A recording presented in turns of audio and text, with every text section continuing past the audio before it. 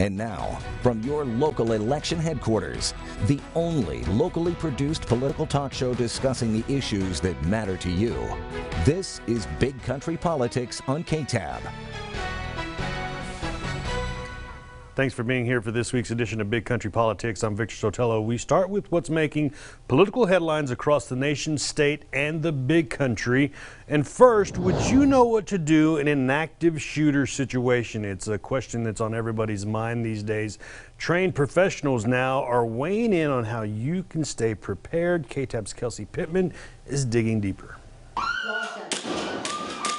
A training more readily available for everyday people wanting to protect themselves from the threat of an active shooter. 500 scenarios, and they'll play out different. Like one scenario, this can play out where he pulls a gun.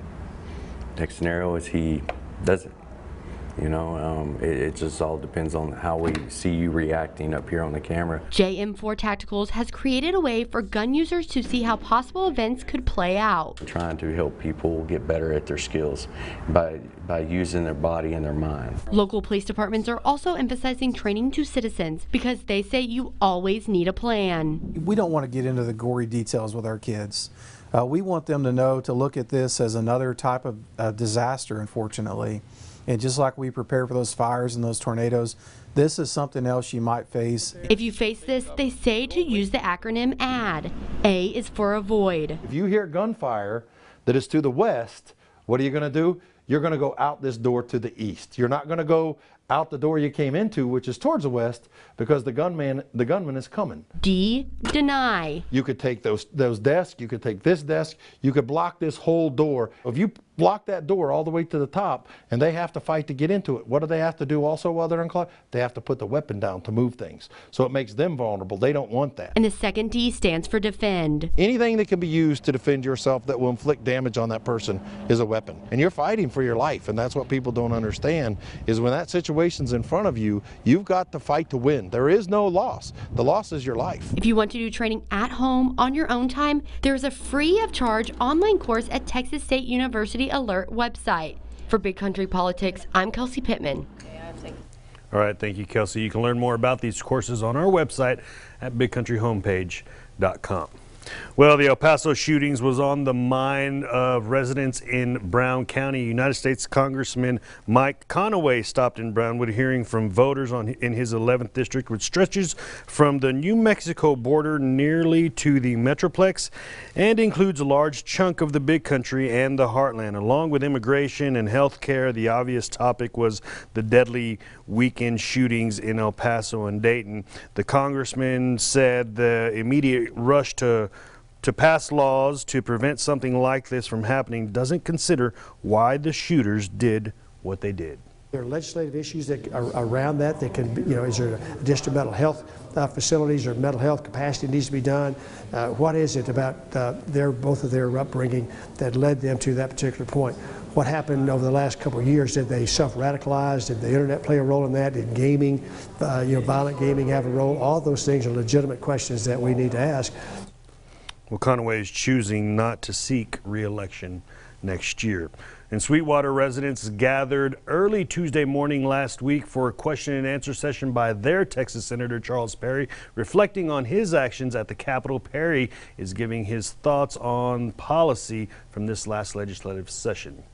Senator Charles Perry says this past legislative session was a bipartisan effort. An overall success. A good session.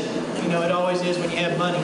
Noting several topics and efforts throughout the session, but also looking toward 2020 and beyond, acknowledging a need for untapped water sources. The truth is technology does exist. The truth is that water can be developed. And so what I'm trying to do over the next 2 years is push the narrative to where it is possible.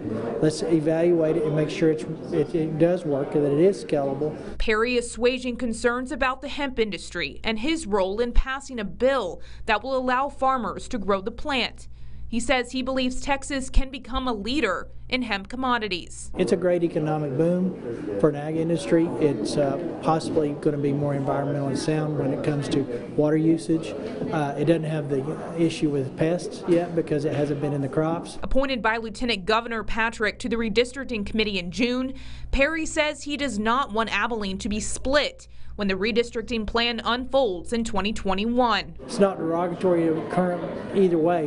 You know, I think Abilene's a big enough city that it deserves its own voice, its one voice as senator. Commenting on Chinese sanctions, Perry supporting President Trump's efforts. I support what he's doing. It's painful on the short term, absolutely. We may not be able to buy that toy at Walmart as cheap as what we did, but China's taken far too much at our expense for too many years, and we can outlast China on these tariffs. And back here in Abilene, the AISD School Board has approved a plan to include an 8% raise for the most experienced teachers in the district. The approval comes after the passing of House Bill 3, allowing raises for teachers and employees in Texas school districts. The total increase in pay totals $6.4 million. This is the largest raise for many district employees since 2006-2007 school year. Really appreciate it and hope we landed on something that proves how much we care about the work that you guys do every day and acknowledges that. So thank y'all very much. And here's how the plan breaks down. District employees will see an increase in their September paychecks. First-year teacher salaries will increase from $45,000 to $47,000. A 6% raise will be given to those with 1 to 5 years experience, and those with 6 to 15 years experience will get a 7% raise, and teachers with 16 or more years of experience will receive an 8% raise. And still to come here on Big Country Politics, we're talking with Senator Dawn Buckingham about her work so far in Austin. We're back in 2 minutes.